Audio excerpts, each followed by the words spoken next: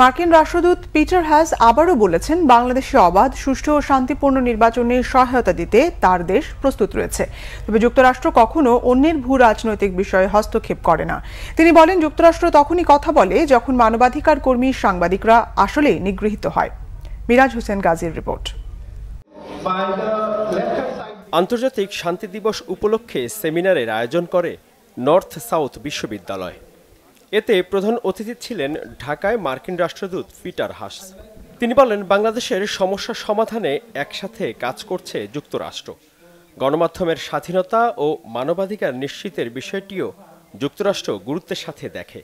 বাংলাদেশের আসন্ন নির্বাচন নিয়ে তাদের অবস্থান একই বলেও জানান Peter Haas. As Bangladesh approaches its national election in a couple of months, we, the United States, are prepared to extend our support to the declared goal of free, fair, and peaceful elections. আর কয়েক মাসের মধ্যেই বাংলাদেশের নির্বাচন হবে। আমরা যুক্তরাষ্ট্র ঘোষণাকৃত অবাধ, সুষ্ঠু ও শান্তিপূর্ণ নির্বাচন অনুষ্ঠানে আমাদের সমর্থন দিতে প্রস্তুত। বাংলাদেশের নির্বাচনে হস্তক্ষেপ করা যুক্তরাষ্ট্রের উদ্দেশ্য নয়। যুক্তরাষ্ট্রের উদ্দেশ্য হলো বাংলাদেশের মানুষ যাতে কারা তাদের পরিচালিত করবে তাদের স্বাধীনভাবে নির্বাচিত করতে পারে। এই অঙ্গীকার সমর্থন করা, এই উদ্দেশ্যের সমর্থনে আমরা যখন তখন সরবে কথা বলি।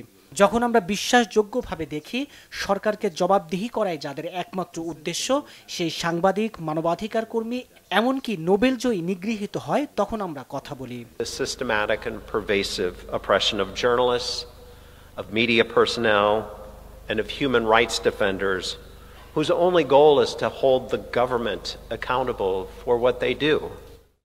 মার্কিন রাষ্ট্রদূত জানান, রোহিঙ্গা সংকট মোকাবেলায় প্রত্যাবাসন ও মিয়ানমারের ওপর নিষেধাজ্ঞা দেয়া সহ বেশ কিছু বিষয়ে কাজ করছে বাইডেন প্রশাসন। এই অঞ্চলের সংকট থেকে উত্তরণে সমন্বিত প্রচেষ্টা দরকার বলেও জানান Peter Haas. 5 pillars of the United States Indo-Pacific strategy and how it links to international peace.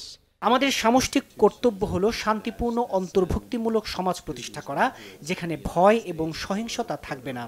Indo Pacific নিয়ে যুক্তরাষ্ট্রের 5টি মূলনীতি।